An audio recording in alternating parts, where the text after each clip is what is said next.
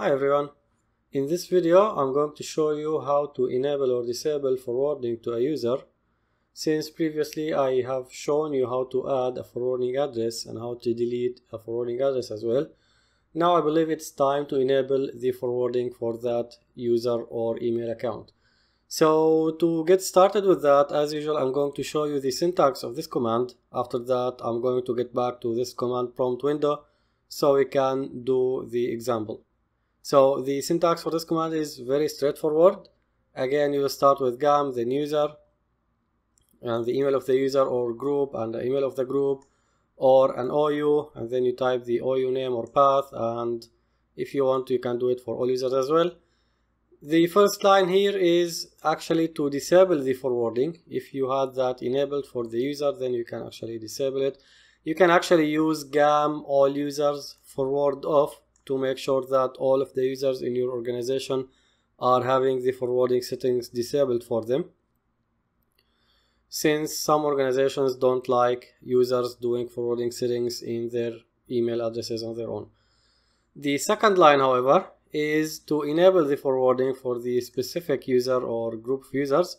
So you'll type forwarding on, then the forwarding address, and here at the last section you will choose the action that will be done when the forwarding happens. So you choose to keep the original message in the mailbox and forward a copy to the destination, or you choose to archive the email message, or you can choose to delete the email message or mark it as read. So this is very straightforward. And for this case, I'm going to actually forward to an email address and I want to keep the email message in the mailbox.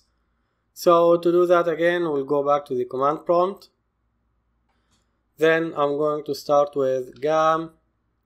First of all, I want to see the current forwarding addresses for the user, because I actually forgot what the forwarding address that I have set up for the user that I want to work on. So the command to show the forwarding address, as we've seen in one of the previous video, is GAM user,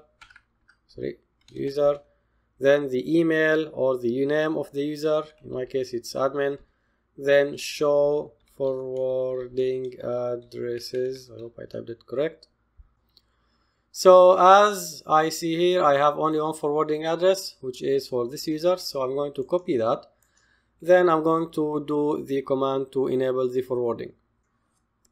So the command is GAM user, then again the admin that I want to work on, then forward, then on because it was off before, and then the destination address, which is tuser02 in this case, and I want the action to be keep, so it's keep.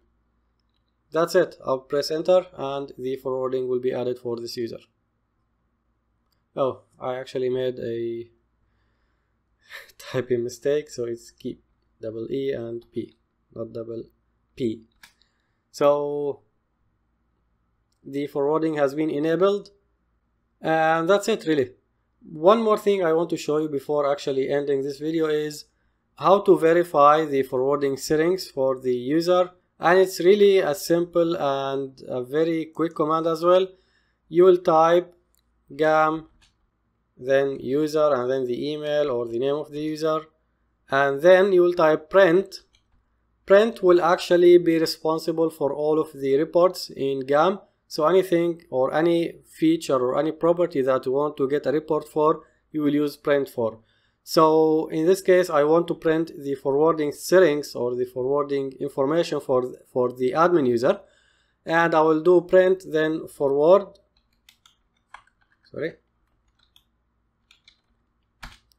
And then actually to make this quicker and easier, I want to save the report to Drive, so I will type to Drive. So the report will be sent to the Google Drive and the browser window will be opened immediately for me.